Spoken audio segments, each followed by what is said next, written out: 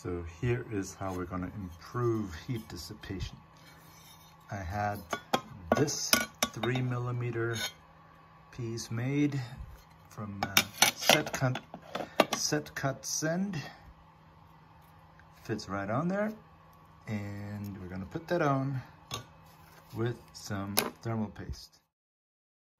It's important to pick good transfer rate thermal paste. This is supposedly 12 watts per whatever millikelvin or whatnot, and so that's supposed to be pretty good.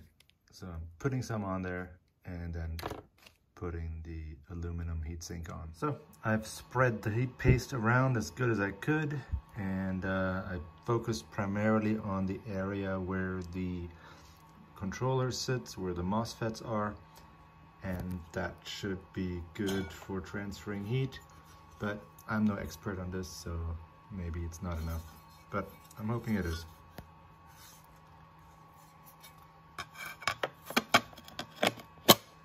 Boom.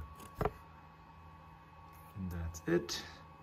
And because this is 3.2mm, but the rails are 3.0, this is slightly higher, meaning that the footpad will give it plenty of pressure and push down on it, because that's really important to have pressure on it to get the best heat transfer.